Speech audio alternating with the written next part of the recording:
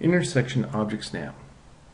Let's go down to our Object Snap, right click, and we have a running Object Snap set to Endpoint Center, Intersection, and Extension. Let's take 3 of them off and let's leave Intersection on.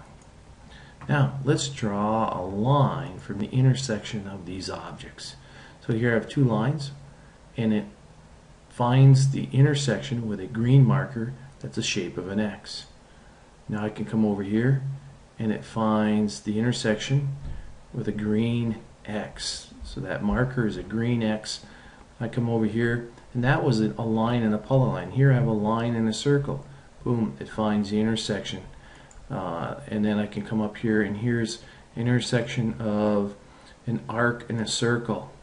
And again I can come over here to the arc and the circle. I can come back and find that intersection of a line, etc.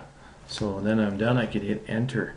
So the intersection object snap actually is the intersection of 2 or more objects. Does not have to be lines or circles, arcs, just any 2 objects that cross to form an intersection. The intersection object snap will find it. So once again I come down and right click and have an intersection object snap mode on, or I can go down to object snap settings and turn it on down here as well, so whichever way you prefer. I prefer just doing it right on the status bar tool here on the object snap.